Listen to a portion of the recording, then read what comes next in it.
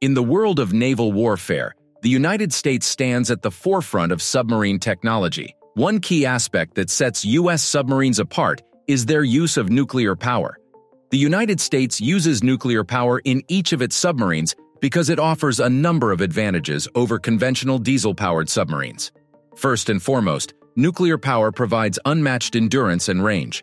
The nuclear reactors aboard U.S. submarines can generate continuous power for years, enabling these vessels to operate submerged for extended periods without the need to surface or refuel. Nuclear reactors are much quieter than diesel engines, which makes nuclear submarines less detectable by enemy sonar. This is an important advantage for submarines as they are often used for intelligence gathering and special operations.